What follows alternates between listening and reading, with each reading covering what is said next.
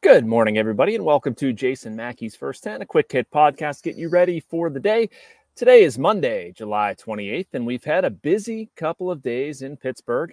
The Pirates yesterday won 6-5 in 10 innings against the Arizona Diamondbacks. They were able to avoid being swept. We've had several days of Steelers camp up in Latrobe.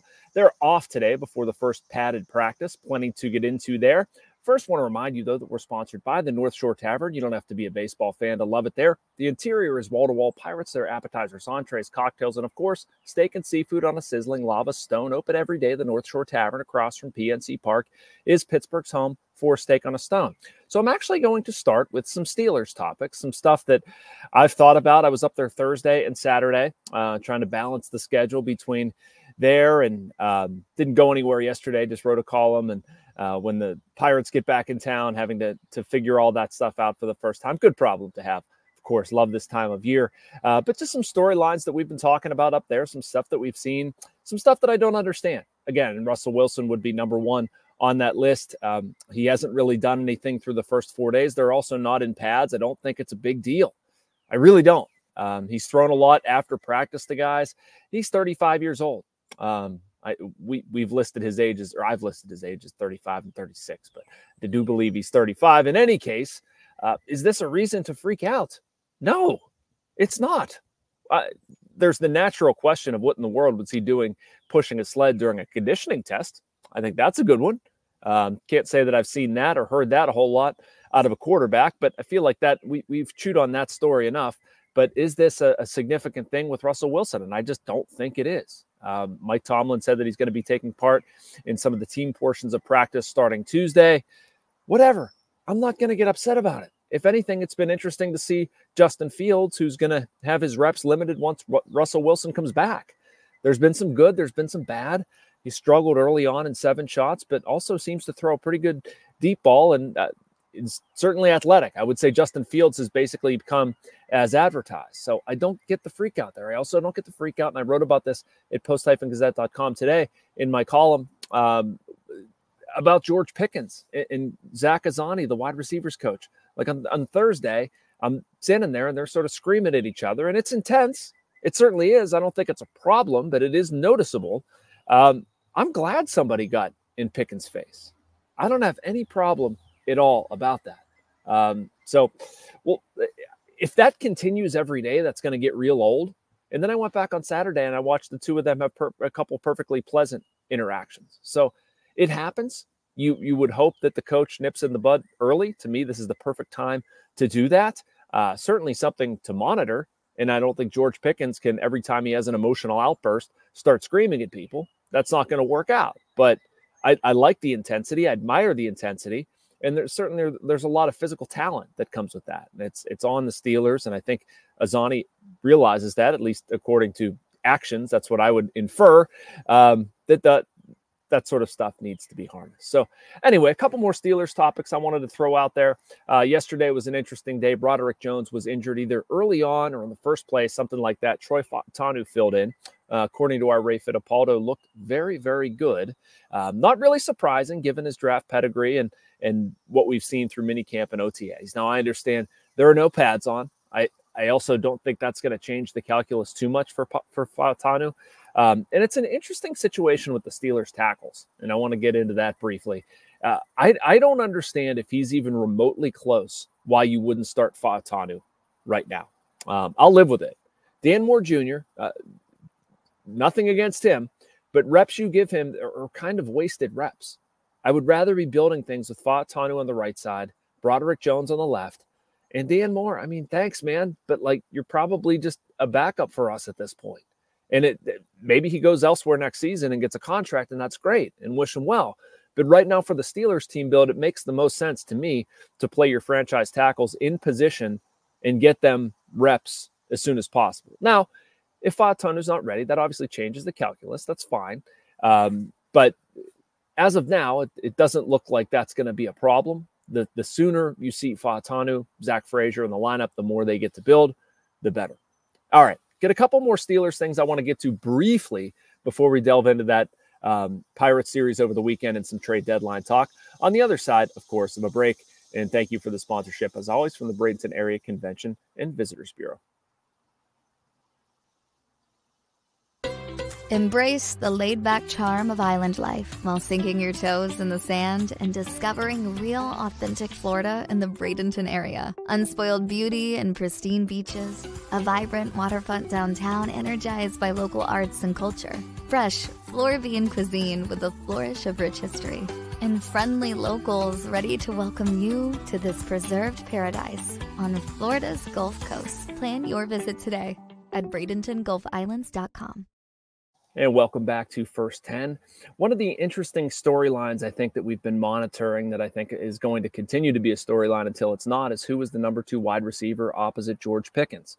Right now, I would put Van Jefferson in that position. That's probably how I would have answered it before training camp started, but he has looked very good. Roman Wilson had an excellent practice on Saturday as well. Somebody who was a little bit quiet during minicamp and OTAs and all that stuff. The only thing with that is Van Jefferson actually has an NFL resume and can be comfortable in that spot. I also wouldn't discount Pat Freiermuth in terms of who their second most popular pass catcher is. I say all that to say that I don't want to necessarily throw Roman Wilson into the deep end so far. Let him earn the reps, let him earn the time. And I think he will do that eventually. But it's been encouraging that both Jefferson and Roman Wilson have been good. I'm going to have something on Patrick Queen a little bit later today. It's a fun story about some of his trash talking attitude toward that, the rivalry with Baltimore, etc. Make sure you check that out on post-gazette.com. All right. So as far as the Pirates go, watching that game yesterday and not feeling great about their offense, the scope of things, the direction they're headed. It would have been a sweep going into a series against the Houston Astros. Not exactly an easy situation. Well, here come Rowdy Tellez and Joey Bart, and they had different ideas. And what a game that turned out to be, huh? Like Rowdy's battling back spasms, comes in, doubles.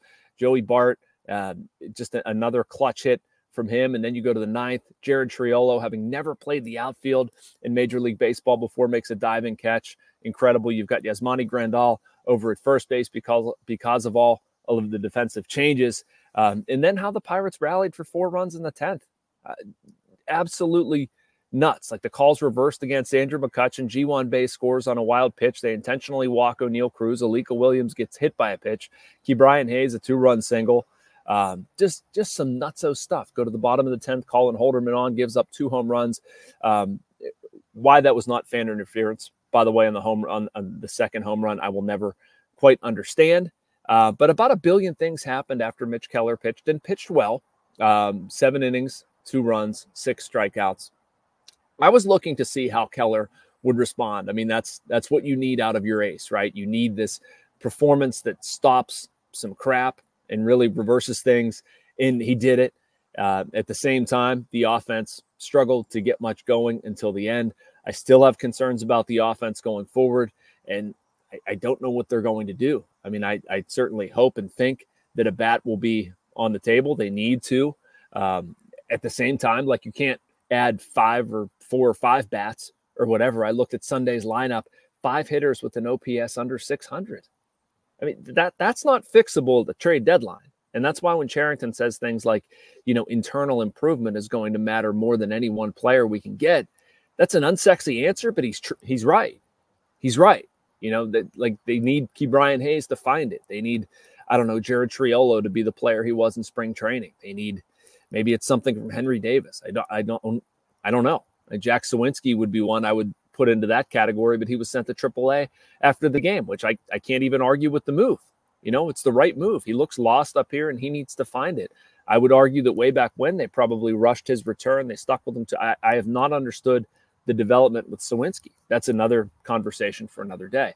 But they need internal improvement. And I still think and hope and believe that they will add to the team at the deadline. That remains true.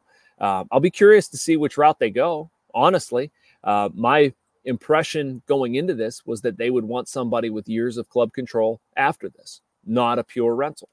And so who is left in that discussion? Lane Thomas, Brian De La Cruz, Taylor Ward. I guess Lane Thomas would be my leader there, but I can't say I feel great about all of them. Brent Rooker and JJ Bleday would have been very much in that discussion, but it seems like the Oakland A's are no longer willing to trade them. Would have liked Jazz Chisholm. That would have been fine. Jesse Winker is honestly somebody that made the most sense. Now, Chisholm and Winker went to New York teams over the weekend, as you know, but the options are kind of dwindling. You play Yandy Diaz. He was somebody that I also posited about in the column that I wrote most recently, but it's not a great fit. I don't want to sit Rowdy. You're paying Ke'Bryan Hayes a lot of money. I'm not sure you want to make him a platoon player at that price. Tommy Pham, maybe, but it feels like doing something for the sake of doing it. So anyway, there's a lot to figure out between now and the trade deadline, which is Tuesday at 6 p.m. I think we're probably going to see a lot more, names pop up or discussions had or whatever. I certainly hope so. I mean, the Pirates have the team to do some damage. Saw this yesterday. They're 39-4 when they out-hit the opposition. Can't really argue with that. That tells me I need to out-hit the opposition more. That might be the strategy. So, all right, I've gone a little bit over time. Make sure you check out my Paul Skeens article, by the way. It's about his warm-up routine, what goes into it, what it means, etc. Had a lot of fun doing that and kind of wrote about that a little bit. But anyway, that does it for my time here. Paul Skeens Night Tonight. We'll be back to recap all of that stuff and more on First 10. Thank you for watching. Make sure you like and subscribe. You can get all of this content from our other Post-Gazette writers, reporters, columnists, all those fun people. And I'll talk to you tomorrow.